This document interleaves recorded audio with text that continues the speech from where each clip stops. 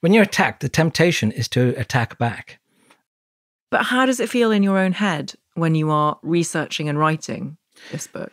It's confusing because when you go out in the world and talk about these things, they don't have that binary conversation. They have a very sophisticated sense of what the British Empire did because they lived through it.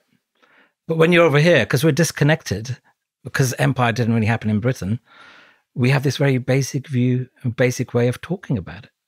And so actually, when you're outside in the world, it's not a problem. It's a problem when you're back here. And it's a problem when you're attacked. Mm. So when people have a go at me for slagging off the British or being mean about British history, and the other way, so the left sometimes have a go at me for not being harsh enough about British imperialism. When you're attacked, the temptation is to attack back and to answer with something binary. But if you reply saying, actually, it's really complicated, you should read these 3 books. That's quite unusual, but increasingly we need to do that, I think. And how do you cope with those attacks? You know what? It depends on the day. You're probably a bit like this as well, aren't you? Some days I get racially abusive letters and I find them funny, right? And I'll post them on Twitter and have a good laugh. Sometimes it scares me. Yeah, and sometimes you call the police, and I'm not the only person getting this stuff.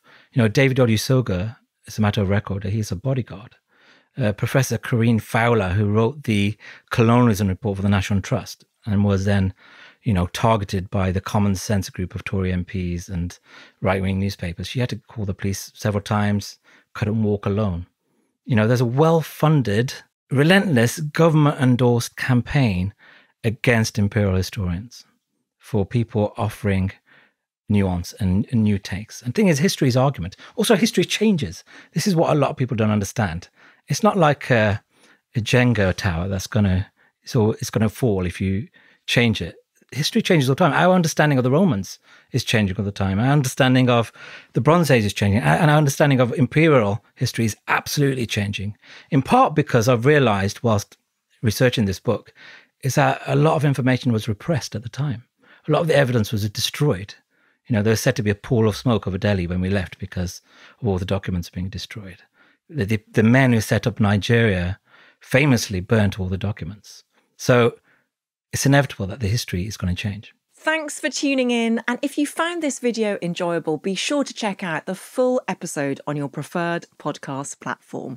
And make sure you're following How to Fail on social media for additional content and updates.